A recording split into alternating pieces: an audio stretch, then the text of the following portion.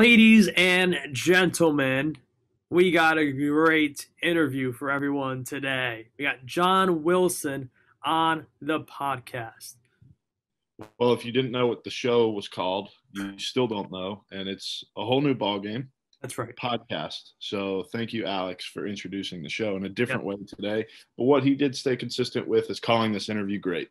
So there's just some consistencies in life that won't go away. And I'm here for it.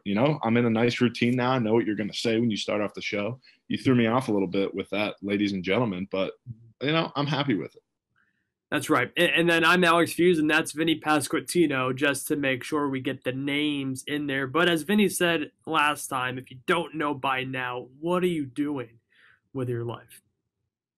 Yeah, that's right. What are you doing by not listening to us talk? Just Twice a week.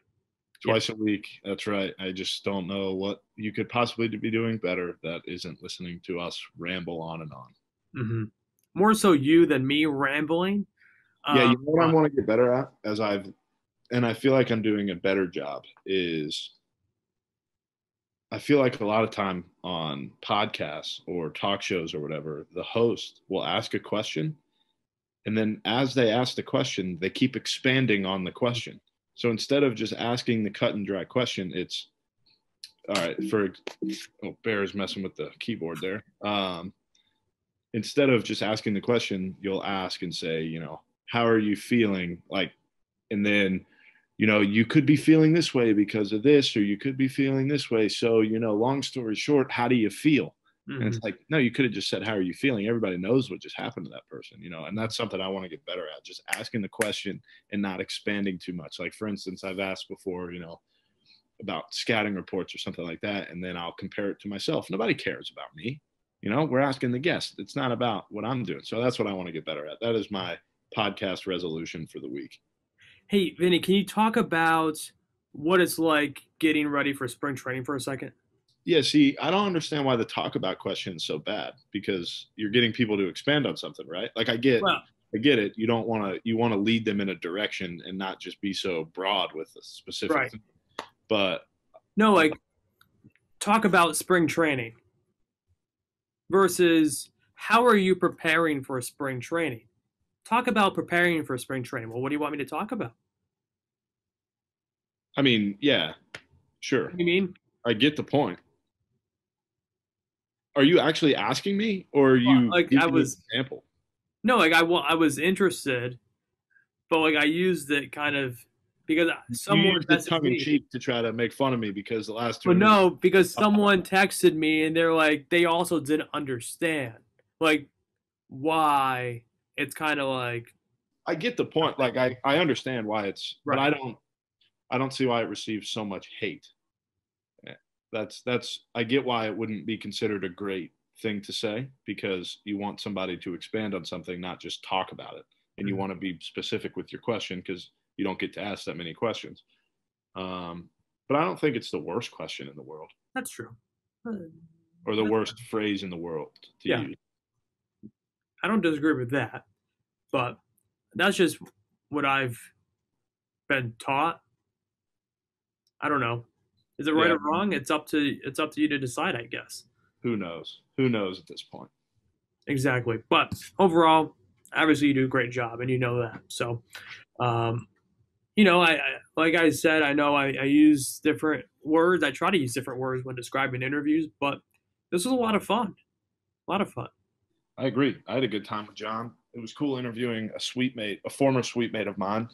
He won't be the last Old Dominion alum that we get on the show. Actually, here in a few weeks, we're going to have a current Old Dominion player as we preview the Old Dominion season. So as we get closer to the college baseball season and potentially the college softball season too, we're going to get people on that are actually playing at those levels to talk about it, which I think will be pretty cool. A nice little hype up, because that's what normally people go on podcasts for anyway, is they have something that they want to talk about, which, promoting a book, promoting a movie, whatever. Not with us, because we're just promoting baseball players. But the season is coming up and we're pumped for it. That's right. I guess we're always promoting the sport, right? That's what this is. It brings awareness to just how great this sport is. At some point in every show, we talk about baseball. Yeah. So that's pretty cool. Yeah, I agree. But without further ado, as Vinny always loves when I say that phrase, here is a pitcher in the Twins organization, John Wilson. John Wilson, welcome to the show, ladies and gentlemen. There he is. He's sort of in the flesh. We can see his face. He's got his AirPods on. John, how are we doing? I'm doing great. How are you? Hey, I can't complain. I'm just out here living. I'm just living life to the fullest out here right now. So you're down in Florida. To explain to everybody, you're down in Florida at the Eric Cressy Institute, essentially. I'm sure it has a more formal name than that, but that is what I'll call it right now. So you're down there right now. Talk to us a little bit about that. Yep. So I'm down here at Cressy Sports Performance. That's the official name. And I spent 2 summers. She's got 2 facilities, one in Massachusetts and one down here in Jupiter, Florida. So I went up there in Massachusetts to do my Tommy John rehab in 2018. Spent the summer up there and then had a great time. They really helped me out with my rehab, getting my shoulder right, getting my elbow right, stuff like that. So I went up for the next summer in 2019 also. I was hoping to be able to play, but I wasn't ready to play yet.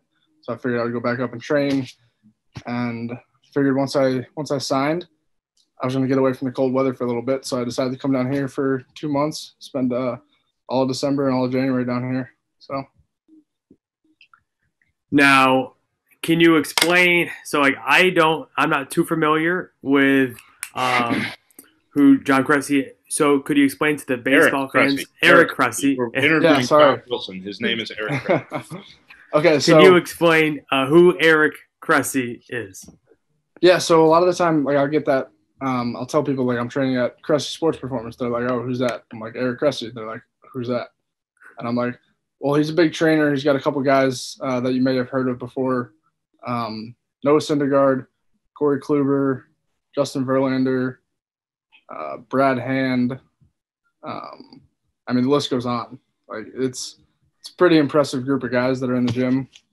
And so most of the pro guys in the offseason will come down to Florida rather than go up to Massachusetts and deal with the weather up there.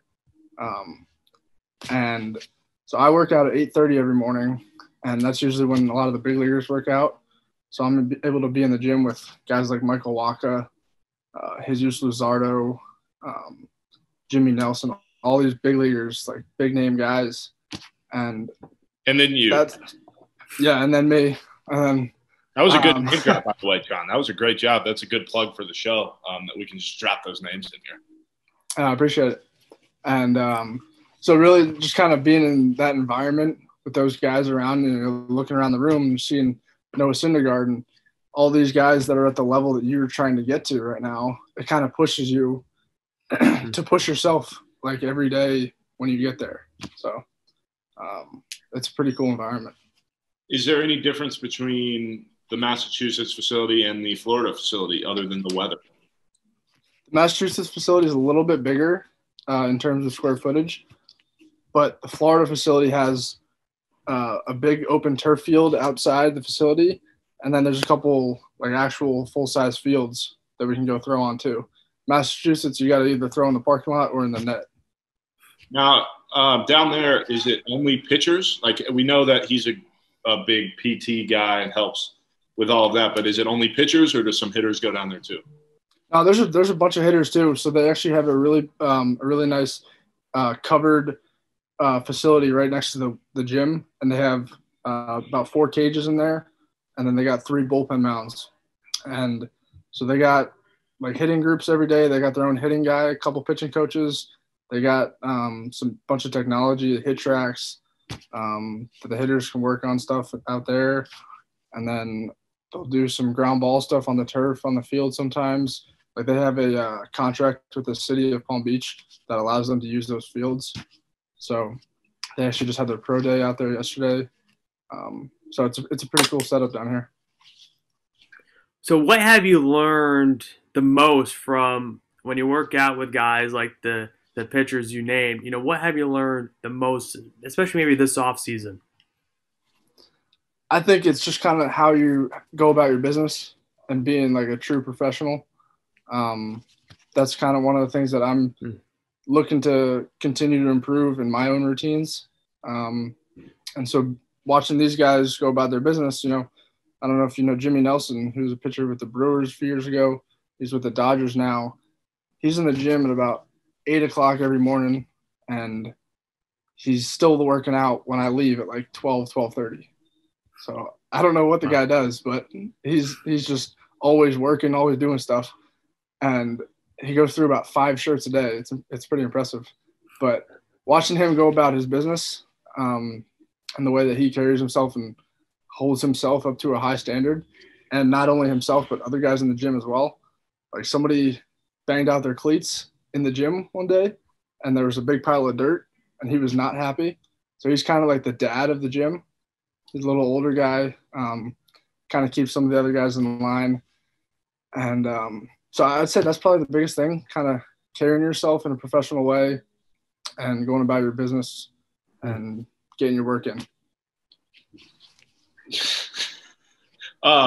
So, John, you went to Old Dominion. You are from New Jersey. You are a big pork roll guy.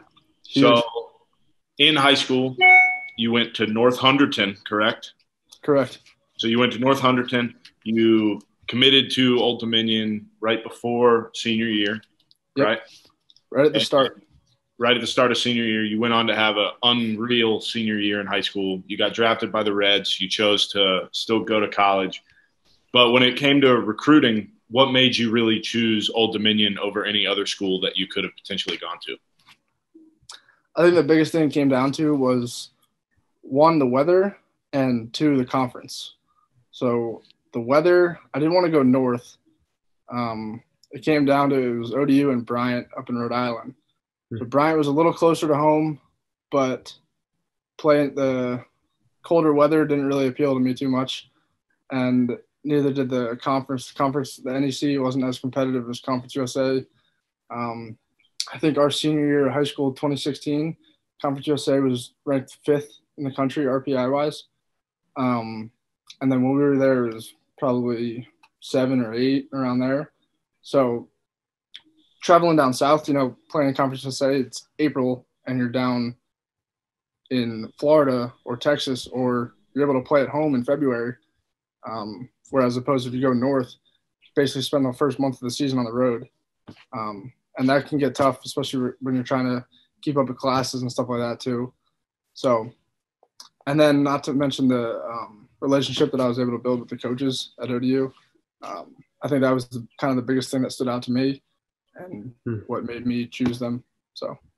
Yeah, I think it's interesting because a lot of people from the South, I don't think about the weather that much when it comes to choosing a college school. But I mean, if you look at the College World Series, I mean, Michigan's the anomaly. You don't see many northern teams nowadays making it too far because I remember when we played Iowa our sophomore year, they were saying they hadn't really been outside at all. Like you can't train up north at all because the weather is so bad and the season starts in February. It's still not warm enough for you to train. So kind of coming to Virginia where the weather's still not great, but it's better. What were you able to learn at Old Dominion that, you're still taking with you now? I think a lot of it was kind of, again, like the way I go about my business and kind of coming up with like a routine and finding out what works for me. Because freshman year, I had a lot of maturing to do, safe to say. And I would just kind of do my thing and kind of do it to the bare minimum. I mean, I worked hard, but I don't think I realized what actual hard work was until I had my surgery. And I had to try and like kind of come back from that.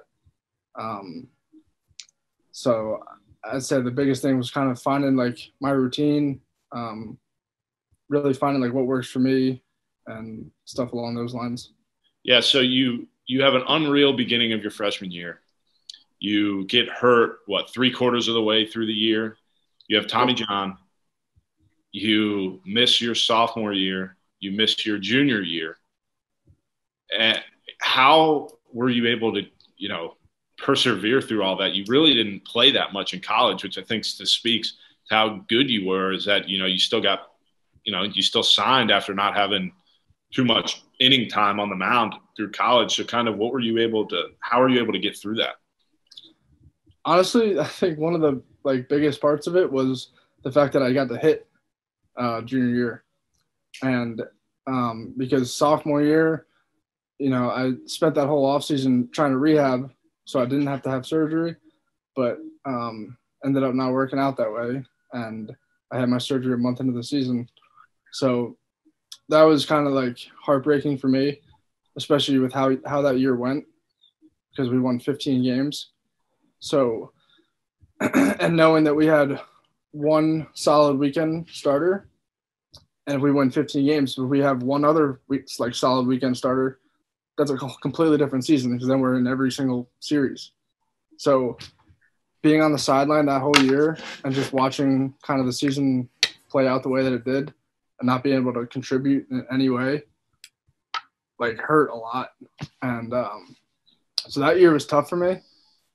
But then junior year came around, and same thing. I was hoping to be able to be ready for the season at some point at least, but didn't work out that way.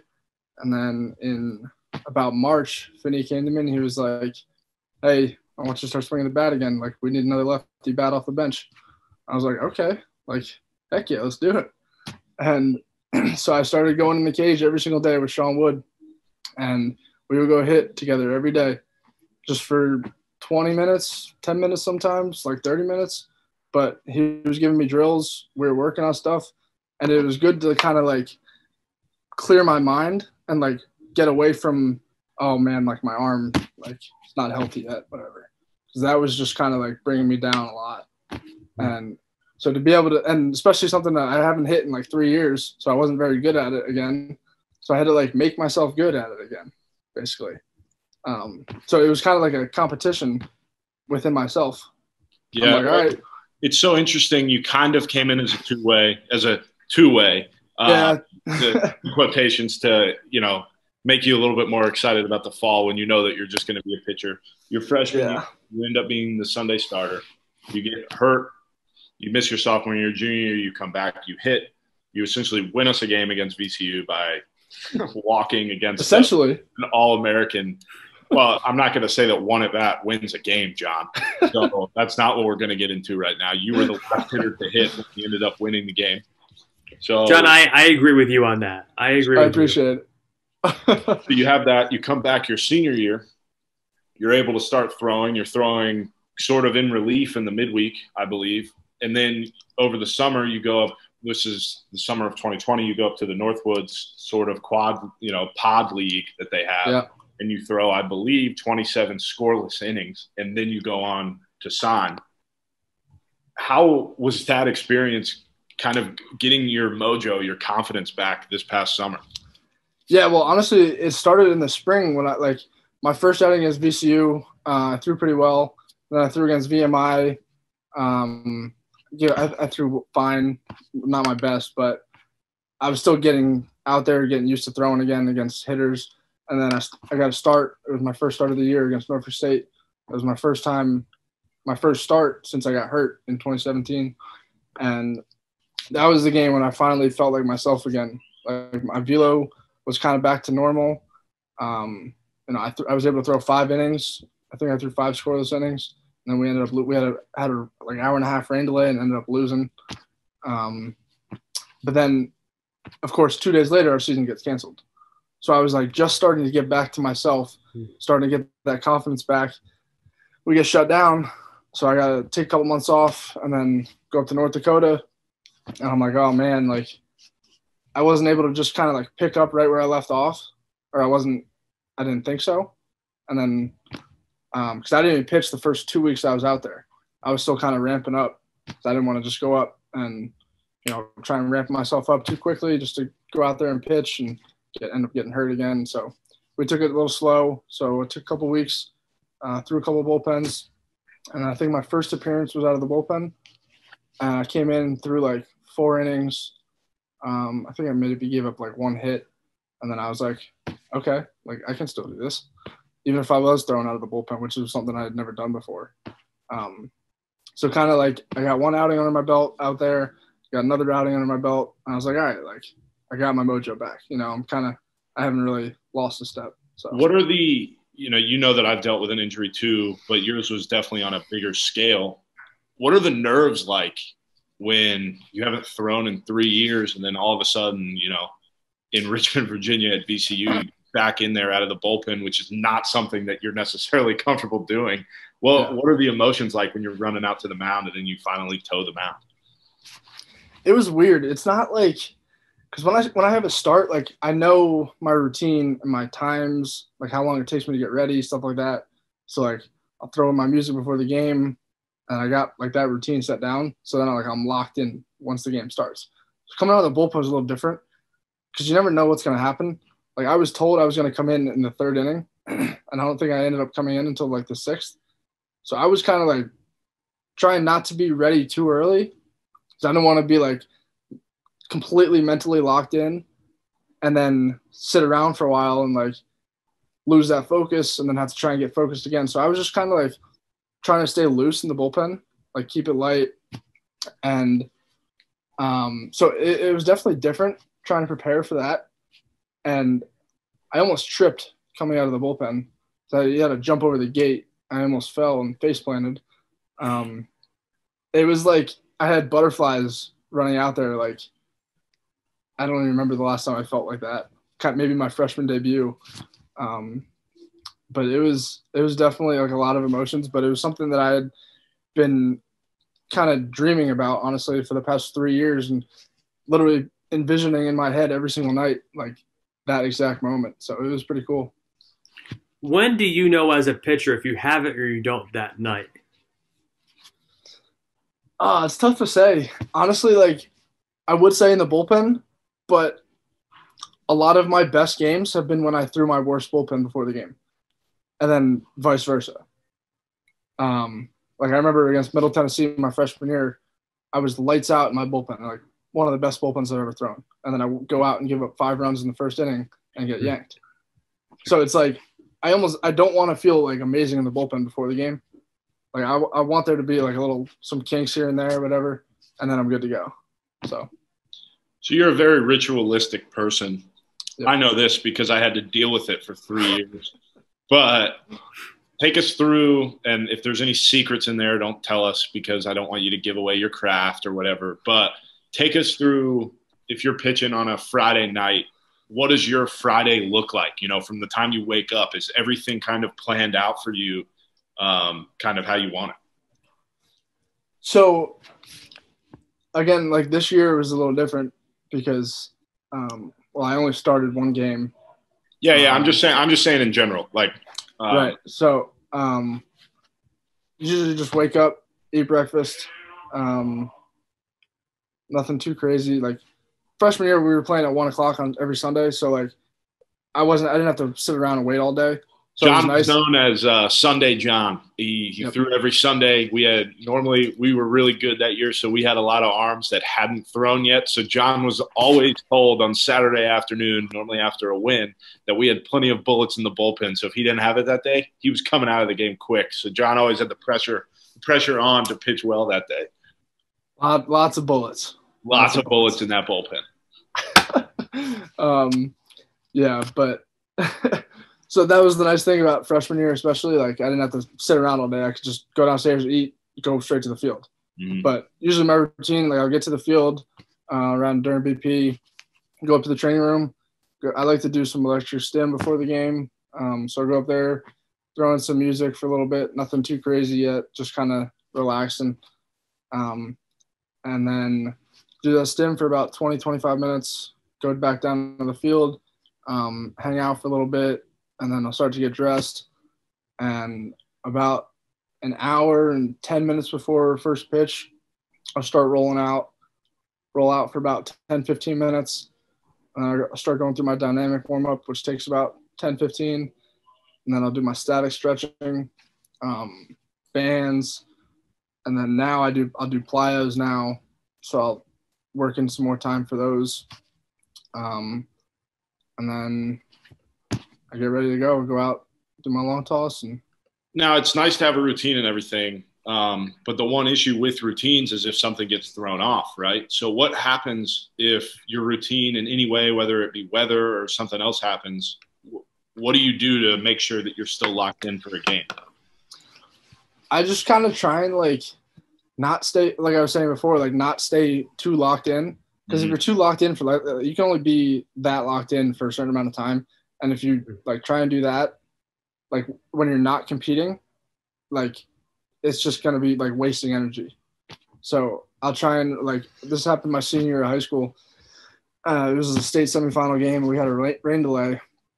And I think I had already started throwing in the bullpen right before the game started. So I kind of had to like stop, go to the dugout, kind of like get myself to relax a little bit rather than being like in that focused mindset. Like obviously, you know how I get on game days.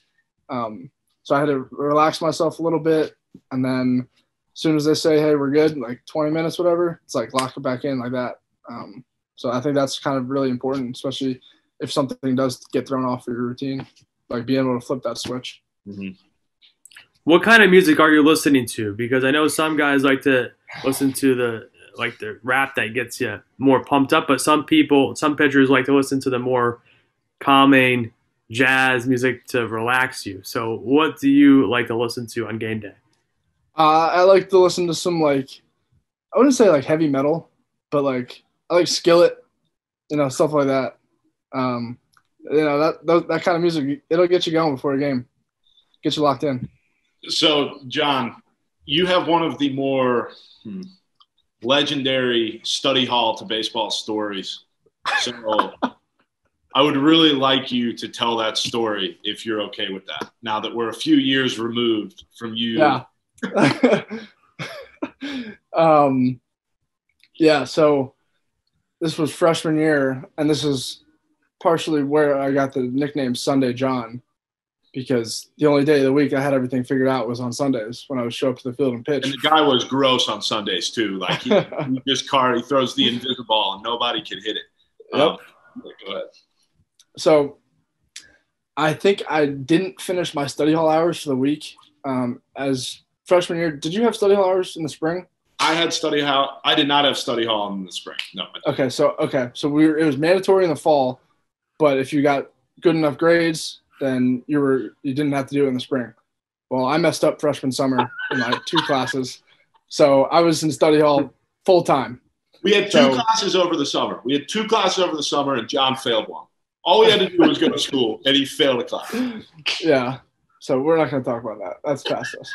I have a 3.0 GPA now, by the way, and I'm about to graduate. So, congratulations, my friend. Thank you. I never thought we'd get this day. I know, neither did I. Shout out to Meredith. Yeah. But so I didn't finish. I think I had like 6 study hall hours a week, and I didn't get all of them in. I think I was like an hour short, and so there was a punishment if you missed your study hall hours. And the punishment for me was I had to go sit up in study hall during the entire practice. And the best part about our study hall at Old Dominion is it's in left field. You can see the field from study hall. It's the only field that you could see while you're in study hall, and John just had to sit there while we practiced. Yep. So that wasn't fun. I was up there for about 4 hours just sitting there by myself. And the next day at practice, our coach asked me, he's like, we had our team meeting right before practice, and he asked me, he's like, how was study hall yesterday? And I was like, oh, it was pretty good. Got a lot of work done. He was I told our coach he left study hall when we were at practice. And this was in front of the whole team too. The whole team, and everybody's just looking at him like, what? And he was like, oh, really? He's like, you want to go back up there? I was like, no.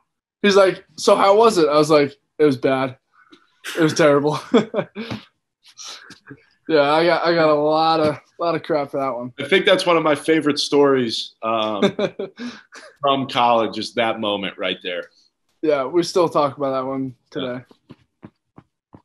What did you learn most from sitting in study hall, John? That I'm not going to be short study hall hours again.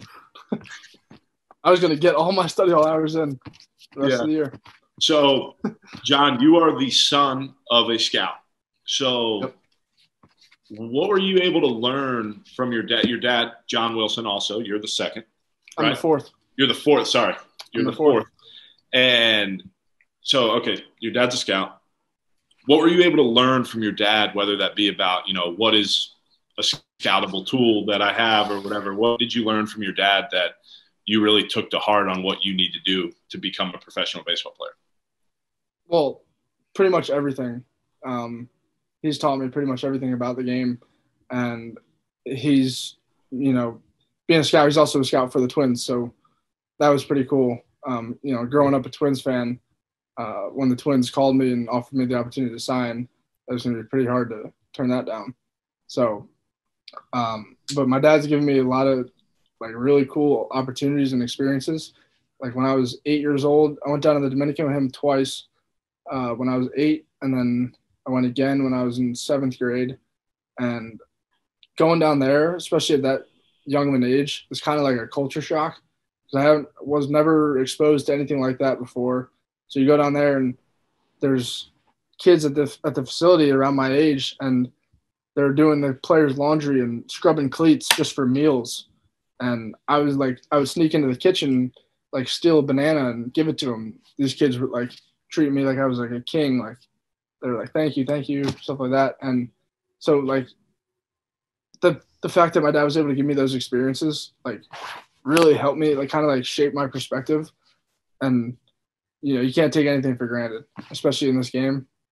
But yeah, it's we would go out and play catch every day, and he was the one who taught me how to pitch. And the one thing he always said to me was, learn how to pitch when you're young, and if you're blessed to throw 90 miles an hour, you'll be a millionaire. Because a lot of the times it's the opposite for kids. They learn how to throw hard first, or the velo comes naturally, stuff like that, but they don't know how to pitch. So the one thing my dad taught me was learn how to pitch, in, out, up, down, moving the ball around, stuff like that. And that's the reason I'm playing professional baseball now, because I don't throw very hard, but I know how to pitch. So it kind of is able to offset it a little bit, if you know what I mean. What's one pitch you've always wanted to learn how to throw? Oh, man. I think a knuckleball would be pretty cool. A knuckleball. A knuckleball. Okay, so John, this is for Abby. Abby is John's girlfriend. What is going to come first? You're a big dog guy, so we know that. Everybody knows that. Bear the dog is here somewhere. Bear's one of, you're tight with Bear. What's going to come first, John? A dog or a ring? What do you think? I'd have to say a dog. I know she's not going to be too happy about that, but probably a dog, yeah. Okay, good answer. Clip that, Alex. I think that's different at any department. I just had to ask, that's what the people want to know. I want to I want to ask a follow up, but so you're wearing a Pitching Ninja shirt right now. I am. Is he your ultimate favorite follow on Twitter besides me? I would say so. Yeah, he's got that Dropbox pinned at the top of his Twitter. And so you can go in there. I don't know if you've ever clicked on it before, but you can go in there and he has all these different folders of different players. So you can go through and click on Clayton Kershaw, and it'll go through everything he's posted on Clayton Kershaw. So it's grips.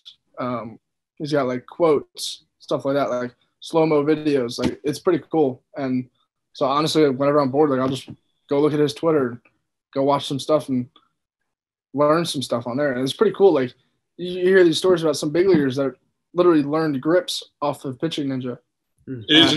That's insane when it comes to technology and kind of how people use it. That's one of the craziest ways to me is, oh, this guy throws his slider like this. Now I'm going to do it. Yeah, no, I think it was Jake Diekman this year. Saw a video of, I forget who it was. Was it Ottavino, right? Was it Ottavino or was it Chaz Rowe? Maybe, I'm not sure. I think it might have been Chaz Rowe. He saw Pitching Ninja posted a video of his slider, and Diekman replied and asked him for the grip. And Pitching Ninja replied, sent him the grip, and Diekman threw it 3 days later in their game and punched out a bunch of dudes with it. So, insane. Yeah. So definitely my favorite follow, I would say. So let's say you're facing Vinnie. How would you pitch to Vinnie. Bust him in. Oh, come on in there. Come on in there. Yep. Dust him off the plate a little bit. Come on. I will say, Alex, get those arms extended. John and I have faced one time, I think, and he walked me. No. We faced a couple times. I don't think I ever walked you. You walked me. You grounded out. You might have popped up. No. You grounded out. You hit a hard ground out to second base. I know that for sure. I don't remember any of this. He doesn't have a hit off me. I know that. I think that's true. I will admit that is true because I think that we've only faced once and I got walked, so I didn't have anything to hit. I have a video of it. I also have a video of you swinging and missing at a curveball. That's fine. Hey, I'm just baiting you, setting you up for the next pitch. That's all I'm doing. John, me and Vinnie had a little rivalry our freshman year because we were the only two that didn't face each other in the fall, and That's because Coach Vinnie wanted to keep John's confidence high. Yeah. And he had said something to me about it at the end of the fall, and I was like, I didn't even realize. And so during both of our exit meetings with Coach Finwood, we both asked him why, if there was a reason that me and Vinnie didn't face each other. And he was like, "Oh no, like I didn't realize." Like he's like, "I'll make sure you guys face each other in the spring." So we got back, and first scrimmage, me and Vinnie were on opposite teams, and that was kind of like he came up to the plate and I was on the mound, and there was like fireworks. I think that's the best part about inter squads is when it could be guys that don't like each other. It could be guys that like each other a lot. There's always that little bit of incentive there to make sure that you do well. Like Morgan McGuire versus Will Morgan. Yeah, Morgan punched him out 3 times. The one day his parents came down to watch. Yeah, that's an absolute tough bid right there.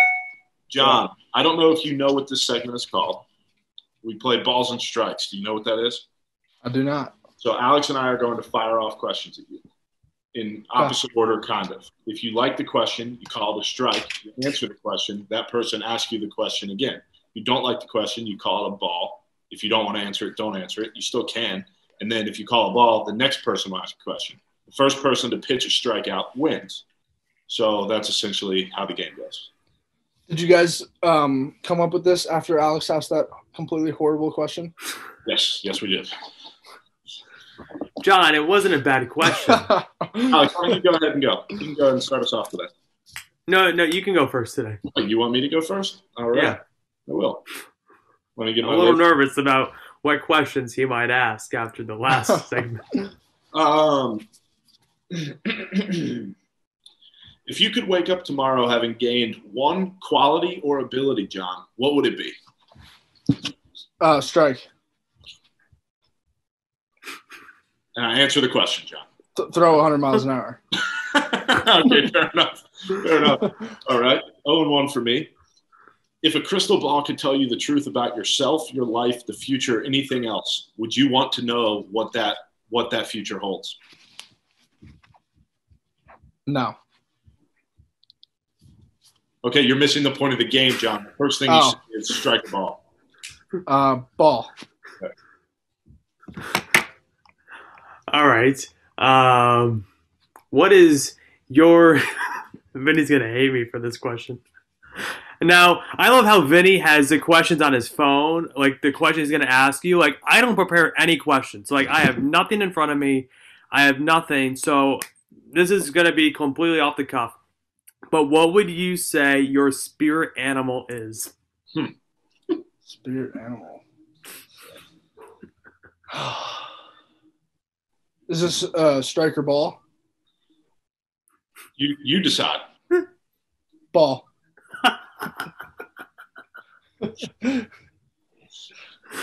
Sorry, Alex. Are you gonna? Do you have one or no? I don't know. Go with a lion.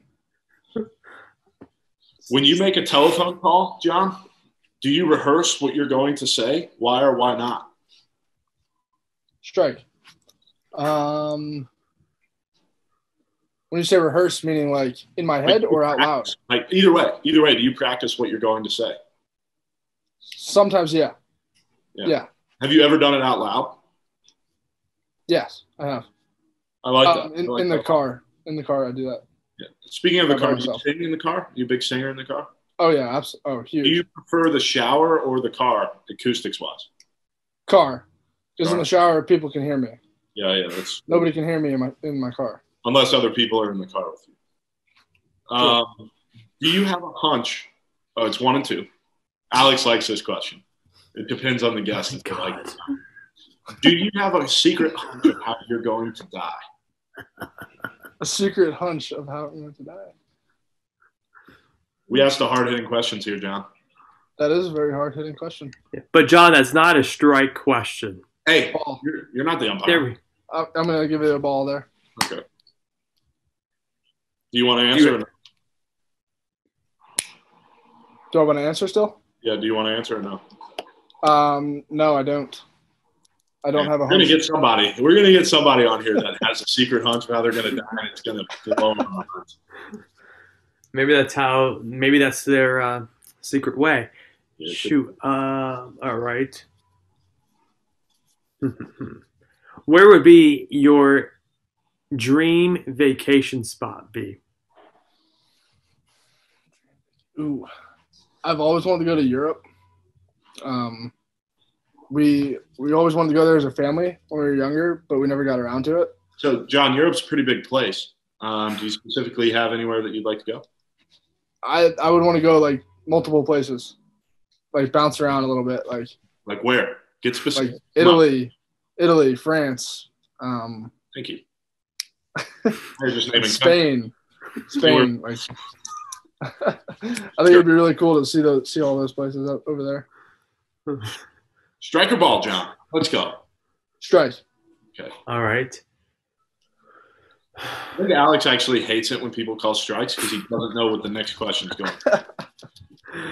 Yeah, no, I don't. And it's like scary sometimes because like I can't ask the one I want to ask because Vinnie already called me out for it. So, and that's usually a strike.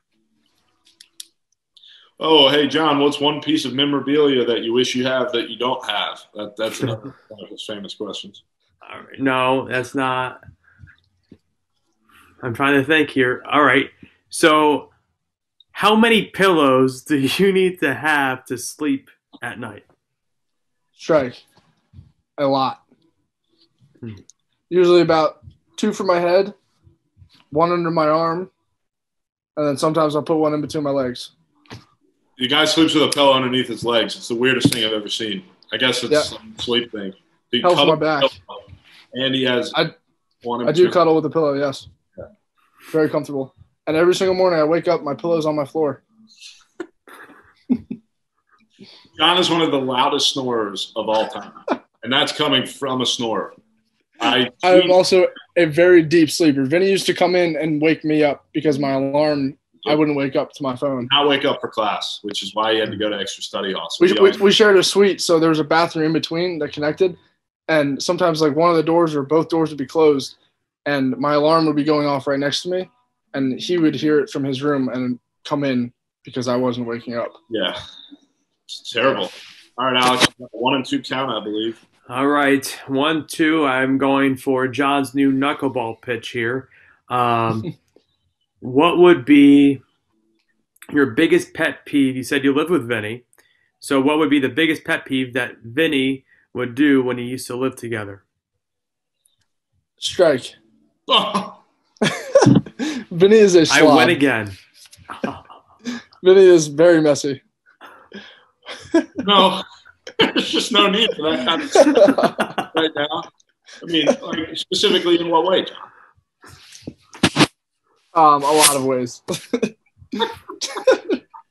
Just stuff all over the place. I will say Vinny was a great suite mate. Not roommate, technically. Basically roommates, but Thank you. we used to play MLB The Show just about every night. We would draft teams and play a 7-game series in the playoffs. And I never beat him. The closest he got was the first time we ever played. We do 7-game series, and he went I was up 3-1 and blew it. He came back to win 4-3.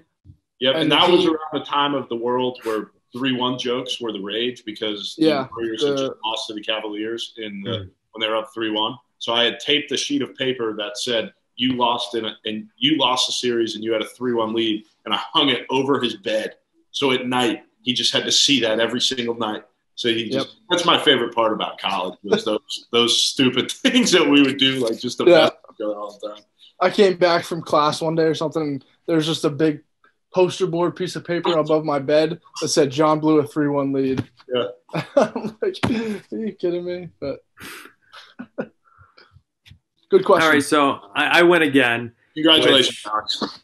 I mean, I'm just on a really great win streak right now, and Vinny's he's getting flustered over there. Doesn't know what to do with himself. Not flustered at all. I don't know where that came from. I don't think I could be any less flustered at this current moment. Estoy into mente. Yeah, Estoy into mente, big time. Big time Estoy into mente. So, John, we have 3 questions for the show, for the brand that we ask. Do you prefer drinking out of glass or plastic cups, John? Oh, I would say glass. It's a good answer. It's a good answer. Second question. What is the best, not the most important, whatever. What is the best position in baseball?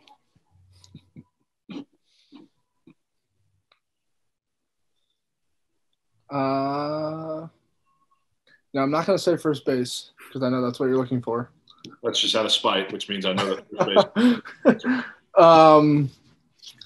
I would say catcher because the catcher's controlling the game. Like if you got a good catcher that knows how to call a game well, and they're really the ones that are like managing the game besides the coaches. Like they're the player coach, I guess, so to speak. You heard it here first, ladies and gentlemen. John Wilson, left-handed pitcher, wants to be a catcher. That's right. I was a catcher once upon a time.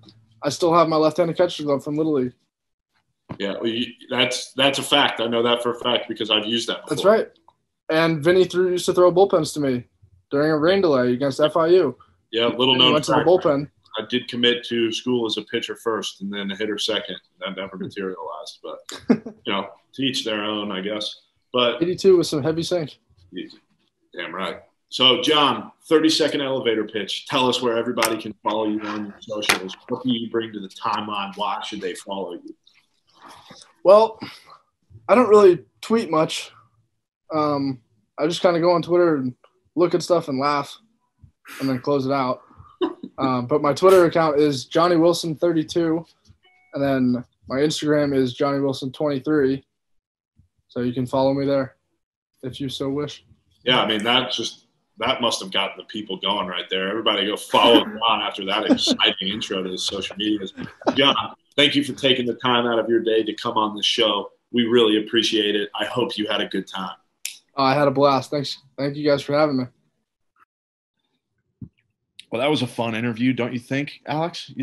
We talked about how much fun we had, but now that everybody just heard it, I mean, how much fun did you really have?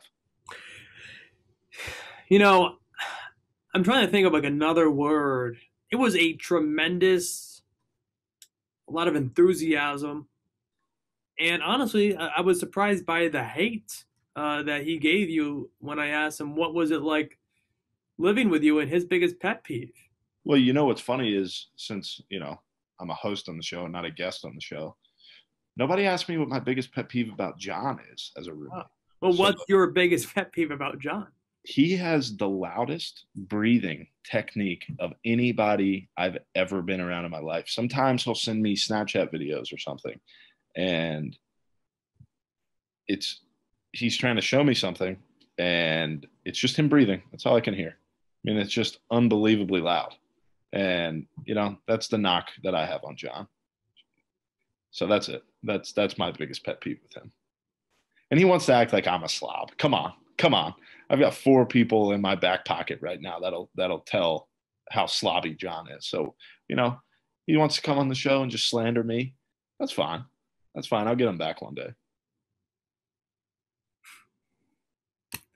I don't know what to say to that, but no, I mean, this was a good interview. And,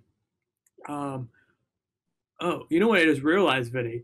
We never really talked about who we're putting out on Thursday. Yeah, we don't know. Who knows? It'll be a surprise for everybody. So if you're at this point in the show and you're waiting for who we're going to introduce on Thursday, we don't even know. So I guess we'll say it's a surprise interview. yeah, big time breaking news. Oh, surprise interview. Got some noise happening on my TV over there. I've gotten into the game Assassin's Creed lately. That's what I've been grinding on. That and a new game called Planet Coaster, which is basically Roller Coaster Tycoon, but for the PlayStation. Talk about grinding. That's just what I've been doing this weekend. Well, there you go. Yeah. There you go. Well, if you're watching this on YouTube, be sure to hit that subscribe button. You're watching this on YouTube and you want to see some bear. There he is. Bear. Look at that. He's got his lick mat, which is right here. Put some peanut butter on this. Apparently it calms him down, but he loves the thing. And I opened up the windows in the room, so he's the watchdog. He just pays attention to whatever happened in the neighborhood.